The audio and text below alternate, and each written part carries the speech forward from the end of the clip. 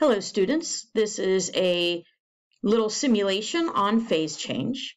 We need to pay attention to two things as we heat this ice. This is ice in a glass, and we can see the molecules in the ice and pay attention to the behavior of these molecules.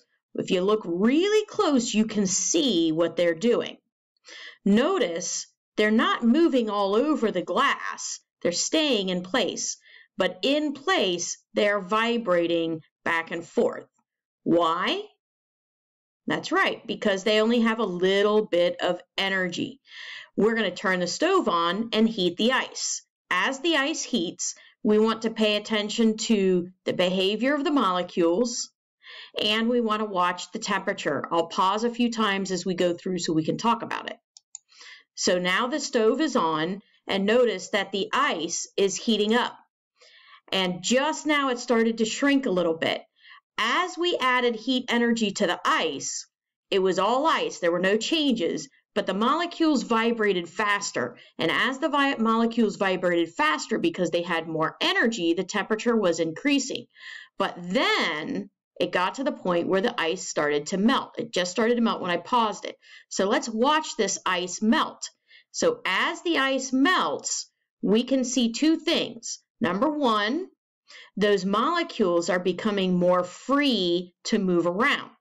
The bonds between these solid molecules, the bonds between from molecule to molecule are breaking, and so these molecules are becoming more free, and that's why they can flow around each other in the liquid.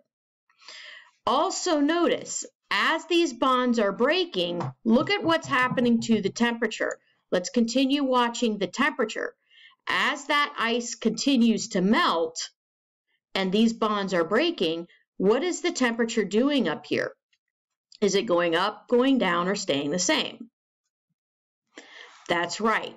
That whole time these bonds are breaking and it changes from solid to liquid, notice the temperature stays the same.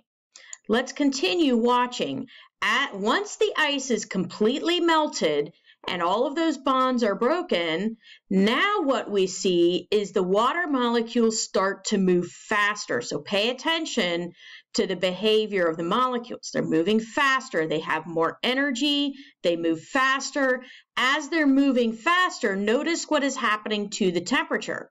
So as those molecules move faster, the temperature is increasing, right?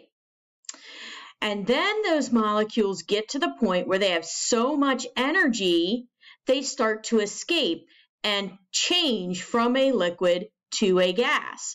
Once it is changing from a liquid to a gas, not only are they escaping, but that temperature stays the same because, again, some mild, weak bonds between these molecules are breaking, and as those bonds break and those molecules become completely free, then that temperature stays the same.